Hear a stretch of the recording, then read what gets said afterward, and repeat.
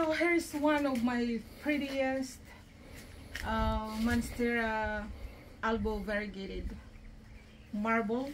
Look at the leaves, it's marble. This is one of my favorite. It has grown so pretty, so beautiful.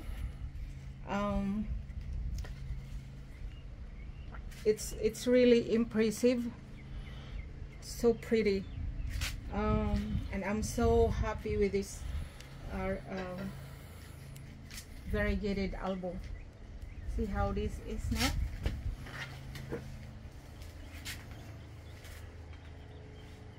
So pretty.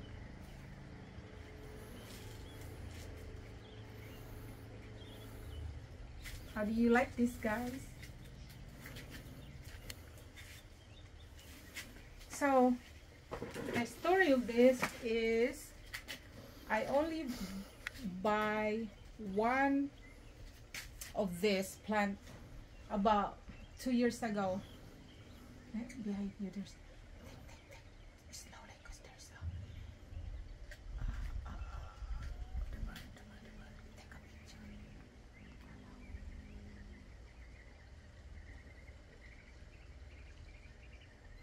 take a picture. So there was a hummingbird so close to us, so pretty. So anyway, I purchased one of these long time ago, 2 years ago, and I propagated them because they're expensive. I cannot afford to buy more than one. So, and every time it grows, I propagate them when I know that's already ready for propagation. I killed like, oh, there's a couple of them. There's one here and one there. So I killed about 6 of them already, maybe 7, but still. So what my experience is, you're not all propagated. When you do propagation, it won't be all of them are successful. Some of them will die, some of them you will kill it, you won't do it right, or maybe the plant wasn't ready, or you did something wrong with it, or you know, the time was not right. So I killed about 7, if not maybe 7, 8, a lot I killed. But this is what I have the success here. This becomes successful. This one here was a success. You see how pretty this is too. This is high variegation. It has a high variegation too. See how? See that? So pretty. So pretty. Oh, the camera flying. And this one has a low variegation. This is also a variegated one, but some reason it has a low variegation. I don't know why, but for those who've been collecting plants, especially these exotic plants,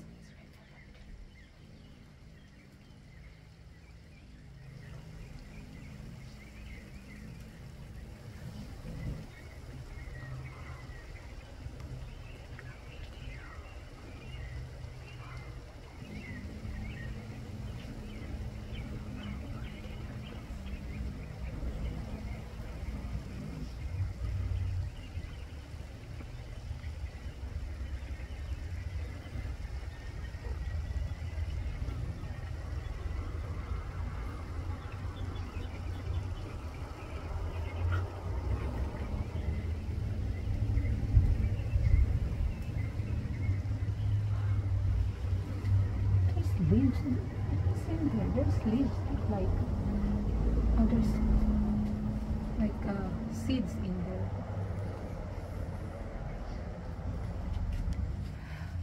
Did you see the hummingbird? It was just like how many feet is it? Maybe 4 feet away from us. So pretty. So pretty, man. So anyway, this is one of the propagated one. It has a low variegation. This is one of my highest variegation. highest variegated plant of the Albo of all. That's the highest. It makes me worry because I don't want to have an albino, because when it becomes albino, the chances is they're gonna die, which I have already.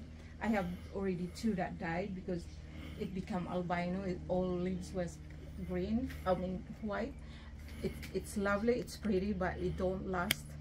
So this one is, the green is becoming very small part of it, so it's pretty, it's the prettiest one, but I just hope it won't be totally, it won't become all white, so that I don't lose it, it won't die, because two experience already that they die when it become albino, because they don't get chlorophyll, they don't get the food, because there's no green that process the food from the sun, so that's why it dies. So anyway, this is my Albo Monstera. I have more over there. I propagated them last year, still small, but these are my biggest one so far. Okay, thank you for watching.